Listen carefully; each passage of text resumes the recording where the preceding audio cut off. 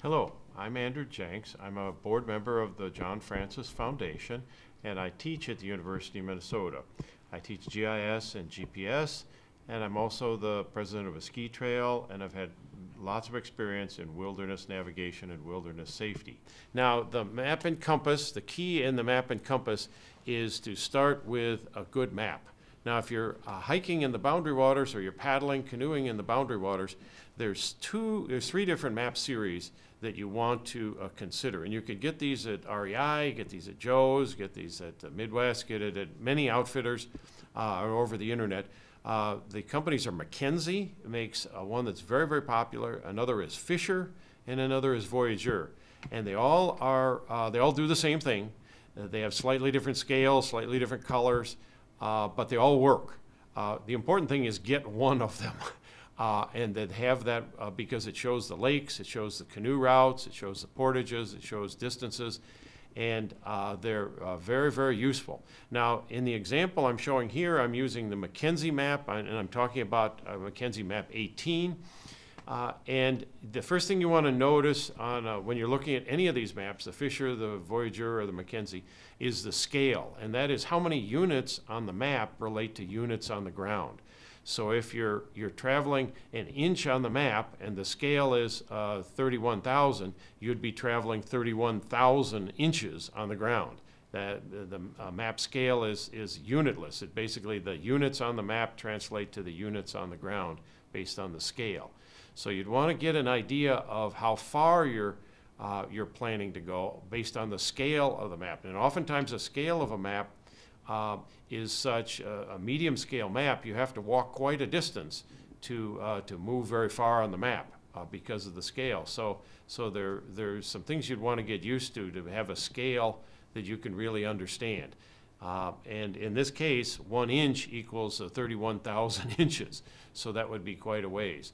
And the scale bar is at the bottom, and the scale bar is something you'd want to notice and pay attention to on the map. And if you pick up the Fisher maps or the Voyager maps, they have slightly different scale, and you'd want to be aware of the scale. The other piece that's in the bottom and the lower left is a legend, and this tells you what the things are on the map.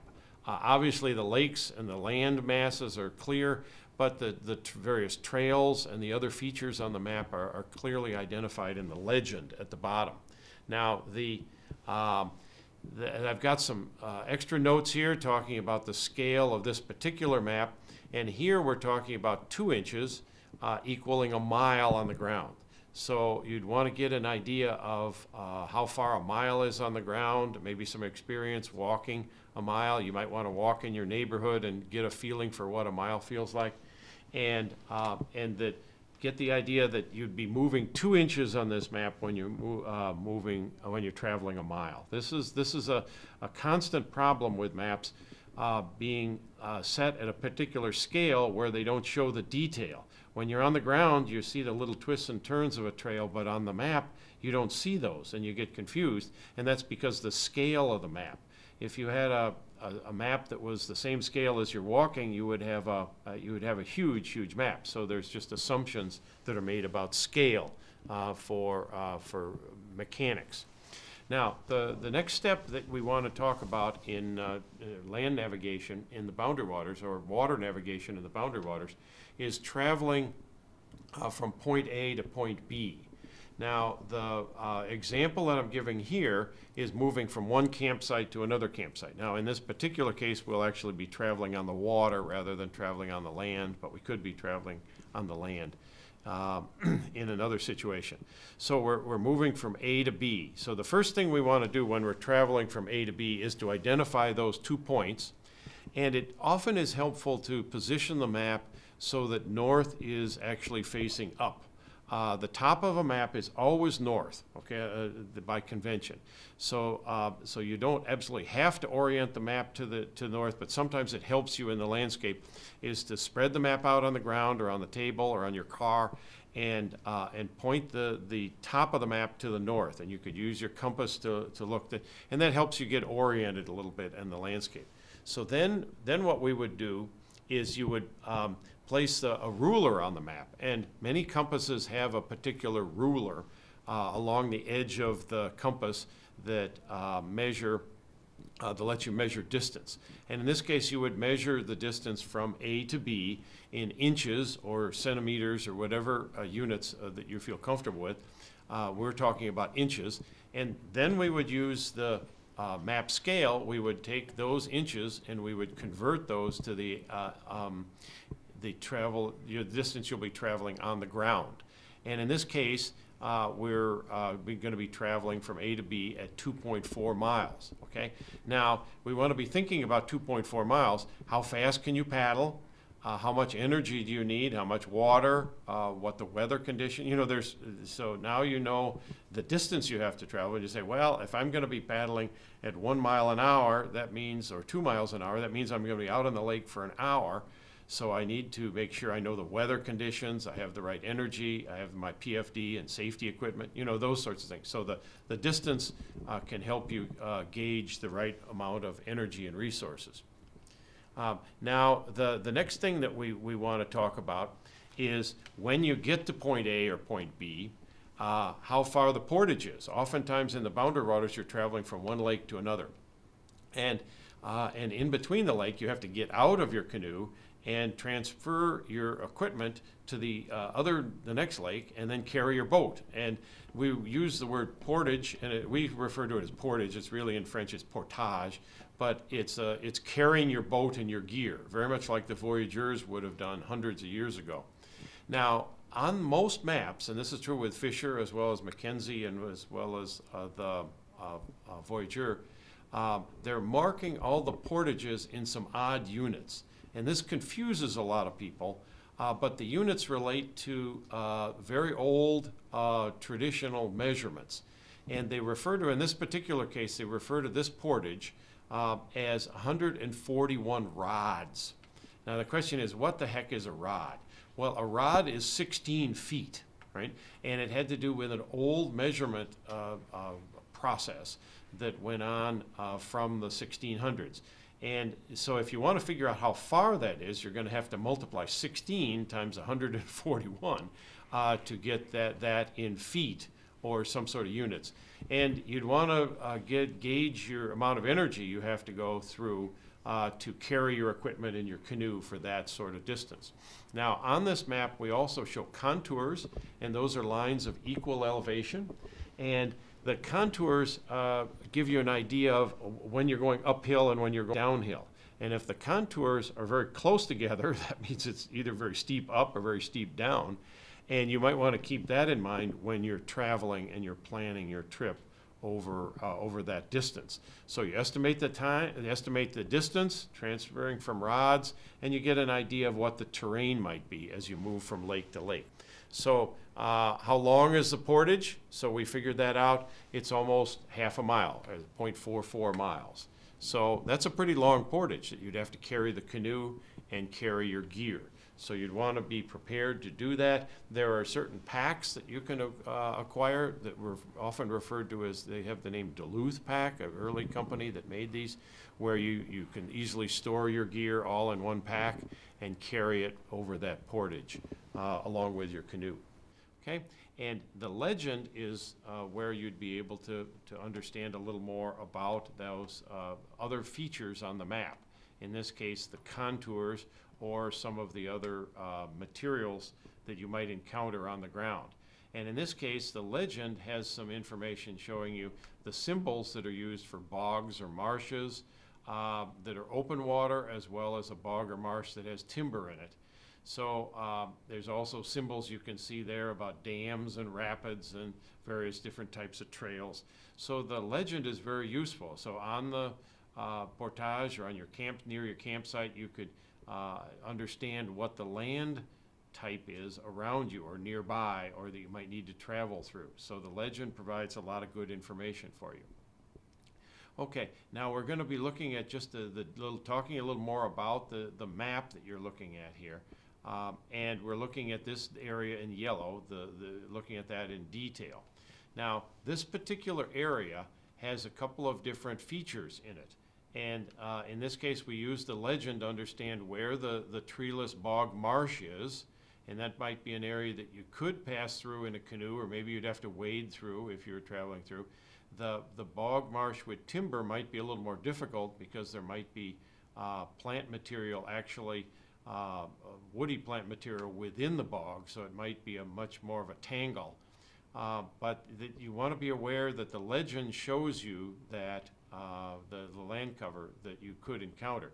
The other thing that the legend is showing you is this idea of contours that I mentioned earlier. A contour is a line of equal elevation, and the legend tells you the units of the contours. In this case, 20 feet. The contour would be 20 feet. So each line is another change in elevation of 20 feet, either going up or down.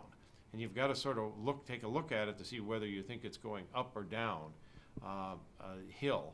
But it's definitely a change. And if the contours are very, very close together, that's probably indicating it's a cliff. So you might want to be very careful as you're looking at contours and the terrain that you have to travel through. Okay. Now, we're traveling from A to B, and we measured that distance. Now we want to talk about the direction, or how to actually do that, to actually perform that paddle from the campsite to the portage. So the next thing we need to do is to talk about a compass, is because when we're out on the water, there's no trail. So that and oftentimes when you're heading towards a port, something in the wilderness, there isn't something you can see. Every tree looks the same along the side of a lake or a river, so that you really have to have some way to steer. And there isn't some convenient device like a water tower or a church steeple or something like that that you can head for. So you really need to understand your direction. So we're going to need to talk about the compass.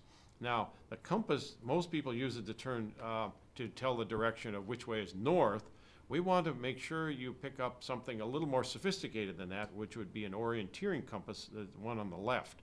Orienteering compass has a dial on it that you can turn, and an arrow of direction on the plate. And you'll notice along the side on the upper right on that plate in the picture that it also has an inch scale, and that could be used for the earlier exercise where we're talking about the distance between the campsite and the portage. Okay, so that's the compass. Now what we want to do is talk about the compass itself and how the compass measures units. Now, modern compasses all measure units in 360 degrees, or azimuth. Okay, 0 meaning north, due east meaning 90, due south meaning 180, and due west being 270, and then back up north at 360 or 0. Okay, so that's an azimuth. So if I asked you to go due south, you would be heading 180 in degrees. Okay, so you get the idea of an azimuth angle. So on our map, what we need to do is we need to identify point A and point B and understand that we want to travel from point A to point B. And we're going to be using some features that are on the map. Now, if you'll examine the map, and this is true with the Mackenzie and the Fisher and the as well as the Voyager maps, they all have north-south lines. You want to remember the top of a map is north, okay? And that on the map there often are grid lines or north-south lines that are faintly visible from the bottom to the top. And I've got them marked here in the picture with the little arrow. It says north-south grid line. So what you're going to do is you're going to place the compass on the map, okay? And you use the compass base plate to connect your line between A and B, point A and B, all right? So when you place the compass in this fashion, what you'll want to do is turn the little black dial, okay, to line up the parallel lines that are behind that little dial. Line those parallel lines up with the north-south lines that are printed on the map, okay? And then once you've got them, the parallel lines that are in the turning part of a compass lined up with the north-south lines, the grid lines on the map, you're able to read your bearing or your azimuth from your red direction arrow, okay? And in this case, we've got it placed, we lined them up, and you can see that we have to travel 324 degrees. So that from point A to point B, that's 324 degrees. Now, we're not talking about, we're just assuming all magnetic. We're not talking about any declination here. We're just using the Earth's magnetic field to figure this out right now. It's a separate topic to talk about the discrepancy between true north and magnetic north. But in Minnesota, they're almost the same. When you're off the grid, communication can be a real problem. Many people are using their smartphones now for all sorts of things, but the smartphone doesn't work everywhere, and it doesn't have cell coverage, and even if you have some offline maps cached, it isn't able to help you in all situations. And so what we're seeing and what we're recommending in the John Francis Foundation, that you consider some off-network communication options. And there's sort of three families of these types of off-network communications. The leading vendor, the main vendor in this, is the Garmin, which is a maker of GPS, and they have a product called inReach. And the inReach is pictured on the left. There's several models of it. There's also a vendor which is called Spot, which provides a similar. And then there's another category called PLBs, or a personal locator beacon. And they all have strengths and weaknesses, and we want to sort of talk through it a little bit. The Garmin inReach product is the one we recommend and the one we loan out to people, and we've been doing the most work with. And the reason we're using the Garmin inReach is because that it sends messages and receives messages. It's a two-way communication. So basically it's a satellite texter. So it's not and the Garmin inReach product also has an app that you could work with your smartphone, whether it's Android or iOS, that you could use your smartphone as a front end or as a tool, paired with it through Bluetooth. But the primary communication and the information goes through the Garmin inReach. And the Garmin inReach sends signals to the telecommunications satellite network in low Earth orbit from the Iridium network. And Iridium is the main vendor for sat phones. So basically you want to think of this as a sat texting device, so satellite phone texting.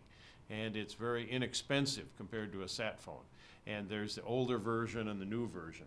Now, because this information is up on the web or through the satellite network, it also provides a web feed, so that as you're sending messages, receiving messages, people on the ground can actually see where you are. So there's a way people in your base camp or your family could follow your travels through this simple text messages that you're sending in the wilderness. This particular product has some rates, and we want to update these rates. These are the rates as of a little while ago. But it's about $15 to $16, $17 a month on the low end side, up to about $30 a month. There's various different levels, and they give you a certain number of text messages for the package, and then it's 50 cents a message above that. But you'd want to look into it. All of this ties into the various search and rescue services that exist in the world. Search and rescue is an international service that 40 or 50 countries have got together in a treaty and have created an international search and rescue process and infrastructure. And this inReach product ties into that. And actually, so if you push the emergency, the 911 or the emergency button on it, it actually goes into the GOES search and rescue, the international search and rescue process. And they notify the local sheriff or the local people that there's an emergency. And then the local or the appropriate resources, whether it be the Coast Guard or whether it be the local law enforcement, they would actually begin the search if you push the emergency piece of it. Now, an alternative to this, which is a little bit cheaper, and a number of organizations have chosen this, and this is the Spot. And Spot has been a product for a long time that uses a satellite. It uses a similar satellite system. It uses the Globalstar satellite system. But it only sends messages, so that you're able to push the button and send a message to say, I'm okay, or I need help. So it's a one-way communication. Now, some of the newer pieces of the Spot messenger service, they're talking about adding a two-way to it, because there's quite a bit of demand for the two-way. But at a little cheaper price, you're able to get this one-way message. we found within emergency situations, when you send an emergency message, it's very helpful to know that somebody got the message, and it's also helpful to be able to have an exchange back and forth with the rescuers to explain your condition and what the situation is. But the spot is a good alternative. It's sure better than nothing, you know, to send the satellite. Now, the sort of the fallback, and this is the service that's been available for many years, and it's used widely in navigation, is the PLB. And basically, this is a device that you push the button, and it sends out a little beep, a little message into the satellite system saying, I need help. And they used to be just sending a little message that some airplane or some searcher would pick up, a little beacon, if you will. Now the new technology actually provides the GPS location that's going out in the little beacon message. So it actually provides the GPS location as well as your message. But somebody's got to know to check, or somebody's got to be able to check this, and there's no confirming communication, and it is a sort of push and wait type of situation. It's very common in some boats. When the boat tips over, it gets activated and the beacon gets activated, so even if some person wasn't even functioning when the boat went over, the beacon would go off and the people would be notified in the Coast Guard. So it's sort of a simple rescue beacon, a one-way with the spot, or the inReach. So there's a couple of different options with this in this off-grid technology. The important thing is you think about it before you go, and that you test it, get something going, and you find something that meets your budget. And you tell your family about what you're using, so they'll be able to use that to track your progress, or in the case of some emergency. But basically, this satellite communication has changed the search and rescue from search and rescue to actually just rescue, because the information as to your position is being provided through these various satellite services. Now, how's the location? Well, of course, all these devices have GPS built inside them. So they have their GPS position, and then they use the satellite communication. And these are the satellite communication satellites, not the navigation satellites. They relay the messages to the various search rescue party. This completes this piece. Thank you very much.